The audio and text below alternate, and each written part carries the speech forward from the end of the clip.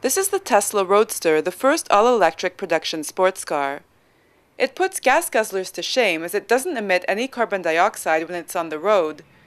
Carbon dioxide is released by power stations to generate the electricity that powers it, but these emissions account for less than half the amount spewed out by conventional cars.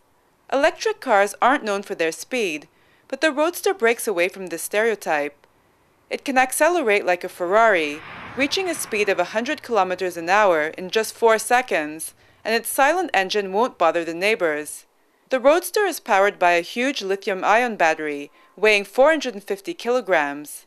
This is the same type of battery used in laptops and mobile phones. When it's charged up, it lasts for over 320 kilometers. That's a new record for electric vehicles.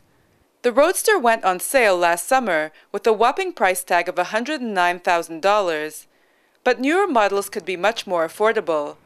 A family-sized sedan should be on the market within 3 years, at a cost of $60,000. This is the Honda Fcx Clarity, the first commercially available car that runs on a hydrogen fuel cell. It was launched in California last July, where 200 of them can be leased at a cost of $600 per month. The Fcx scores points as a green alternative, since it emits water vapor instead of CO2.